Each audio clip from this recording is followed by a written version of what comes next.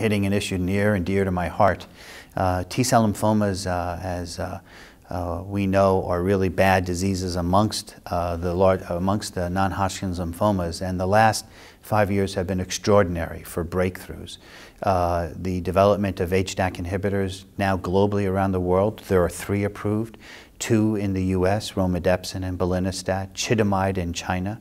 Pralatrexate, of course, was the first of the drugs approved for relapsed disease, and now there are very promising studies coming out of Asia that are registration directed for Pralatrexate in China and Japan that really seem to document highly favorable response rates, and of course antibody drug conjugates like brentuximab vedotin targeting CD30. So I think that the field is really poised to make that innovative leap forward where we can maybe start to study treatment programs that are not totally predicated on conventional, non-specific cytotoxic chemotherapy. I've always been a little critical of adding these new drugs to CHOP backbones.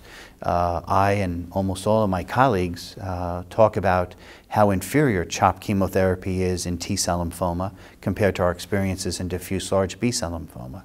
So I challenge the logic that says we're going to take a good drug and add it to a bad combination and now all of a sudden get something spectacular. So I think the more innovative way that we really need to explore is how to leverage these new drugs that seem to exhibit a very interesting lineage-specific activity in T-cell lymphoma. The HDAC inhibitors and Pralatrexate are essentially inert in B-cell lymphoma.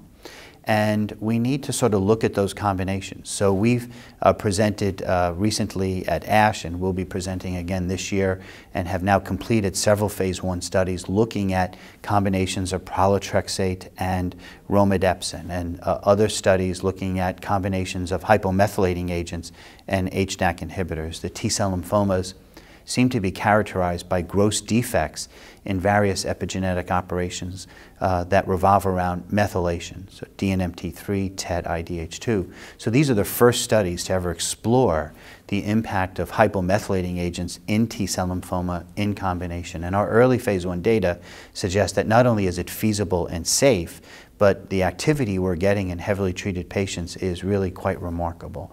So we're now expanding those studies to broad international phase 2 studies, working with Dr. Kim in Samsung, South Korea, Dr. Zinzani in Bologna, where we're now putting together a program where we're going to try and vet these phase 2 single-arm, phase 2 studies in T-cell lymphoma, and we're now proposing and opening shortly some triplet studies where we're going to be looking at the addition of immune checkpoint inhibitors on these backbones to try to create a novel R-CHOP equivalent that gets us away from CHOP-based chemotherapy in the disease. So I think the future of T-cell lymphoma is looking brighter and brighter.